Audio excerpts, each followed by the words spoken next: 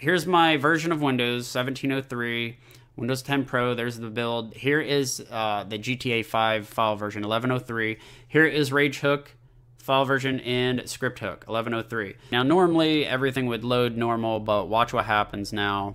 And this is after I load. See, there's no splash screen loading up. Down the lower right, it says loading story mode with Rage plugin hook, but it's not, something's not working right.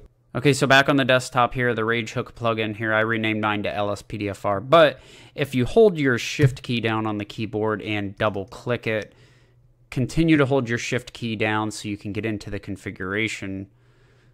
And here, if you just come across over here to where it says game settings, and command line switches, and now this is what worked for me. I don't know if it'll work for everybody, but it worked perfect for me. I clicked force, windowed mode, and choose borderless window. Save and launch. Let's see what happens here once we get to the main screen here. Yep, looks like it's working just fine now.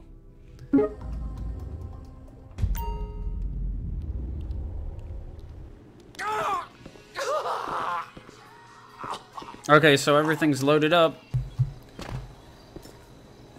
Yep, right into police officer mode. So there you go. Then I can go ahead and get the rest of the stuff going and playing the game. But anyway, I hope this helps some of you guys out get up and going. I don't know if this is going to be 100%, you know, solution forever, but it works for now, and it may help now and again. I don't know. All right, guys.